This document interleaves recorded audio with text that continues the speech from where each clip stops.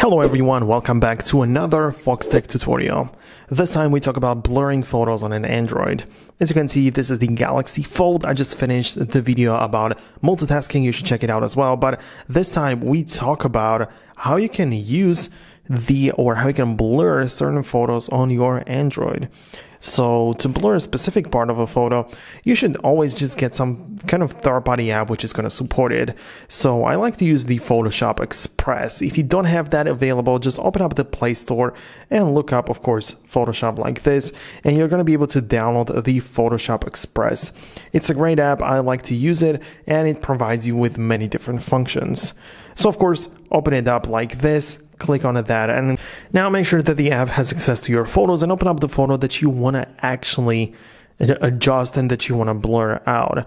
So for example, this is the photo which I have received, everything good about that. And what I can do in here, as I'm in this section, I just want to click on the adjustments options.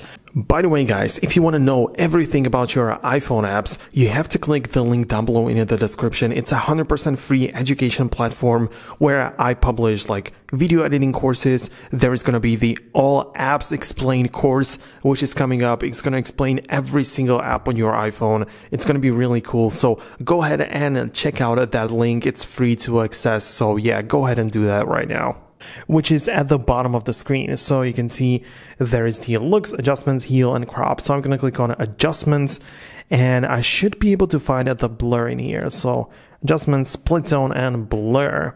Now I have the radio or blur. So if you click on the full blur, I can blur the entire thing. If that's the option, in fact, you may want to just do that. You can just blur the entire thing like this. Or you have the radio, which means that you have like a resizable circle in here. You just make it smaller, bigger, whichever you want. And let's say that I just want to like blur out this part right here.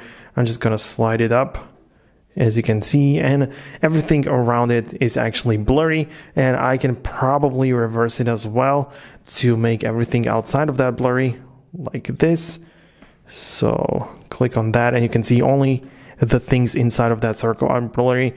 So it really depends on the effect that you're going for, but we have plenty of options with this Photoshop Express. As you can see, you can blur the entire thing, you can blur just one portion, you can blur the portion outside of that circle or only within that circle. So just play around with it, resize it, do whatever you want, but at the end, just tap on the save, and your photo has been saved to the gallery.